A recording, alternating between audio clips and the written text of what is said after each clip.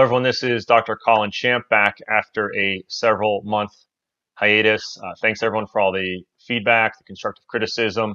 I incorporated all of that in this episode and future episodes to come. So the topic I'm going to discuss today is a topic near and dear to my heart, and this is on cooking oils and cooking fats. This is a topic that I wrote a blog post about several years back. I actually did a whole chapter in my book on this. Yet this is still one of the most common questions that I get from you, the listener and reader, and also from my patients. So I'm going to do a real quick video on this. And again, I've already written a blog post on this, dedicated a chapter for my book, but this might just be a little more easily accessible for people. So I'll keep it quick. This is what I looked at when I decided what oils I use to cook with. And this hasn't changed for several years. So the first picture I'm going to show you here is this is going to be the most scientific picture of this talk. This is a saturated, monounsaturated, and polyunsaturated fat. You'll notice that there is a carbon backbone here. There's no C's there. There's just the middle between those H's. Those H's are hydrogens.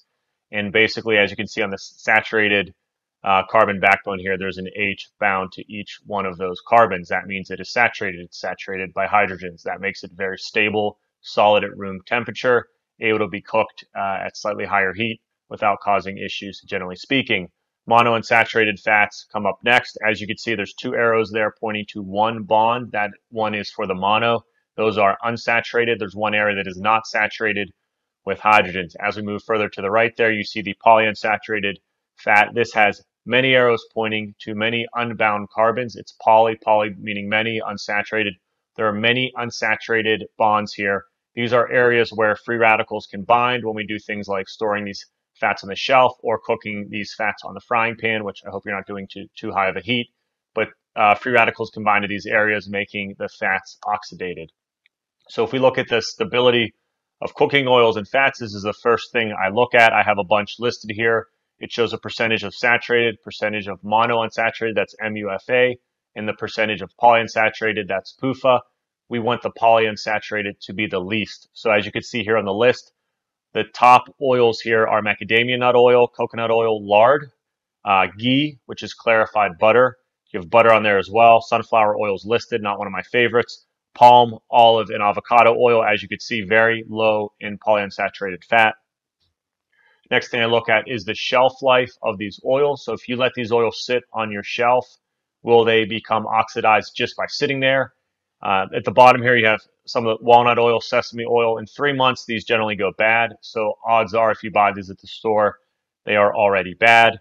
Olive and macadamia, I have at 9 months, even though these are, generally speaking, there can be a range. And then coconut, palm, and avocado oil are generally some of the most shelf-stable oils. When you buy these from the store, especially olive oil, you want to get the nearest harvest date. So if it was harvested several years ago, odds are it's probably bad. I look at smoke point of various oils. Now, you should never cook a fat or oil until it's smoking. And one of the ways, well, there's two ways to ensure this. One is to not go to too high of a heat. The second way to assure this is to go to a very stable oil. This is a very busy picture. It's going to come up here on the screen in a second. But as you can see, the highest smoke point is ghee. And again, that's clarified butter. This is what I generally use if I'm cooking meats or other things on the pan. I never cook high heat. I never sizzle and fry things. And when I generally use fats or oils to cook at a higher heat, which again is probably pretty low in general, I use ghee, I use duck fat, I use lard, I use tallow. And as you can see here, there's a bunch of other fats listed. And coconut oil is not too bad either. It's at about 350 degrees. As you'll notice here, a lot of these high heat oils, these are probably recommended to you by other sites like grapeseed oil and almond oil, and some of these other refined oils. These are oils that go through intense processing. These are vegetable oils. So they're refined, they're bleached, they're steamed. They do all these different, they add detergents. As you think about a corn or even olive, not an olive, excuse me, corn or almond or even sunflower. There's not a lot of fat in these things. So you have to put corn through intense processing to make the fat.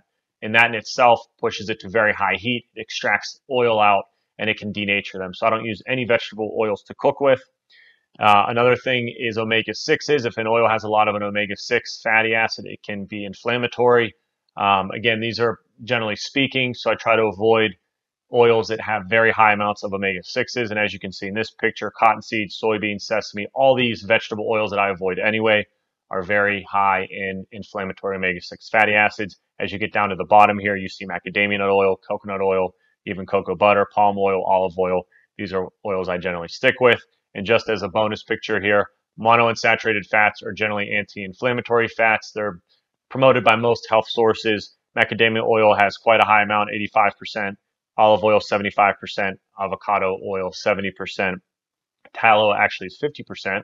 That's beef fat, and pork fat is about 40%.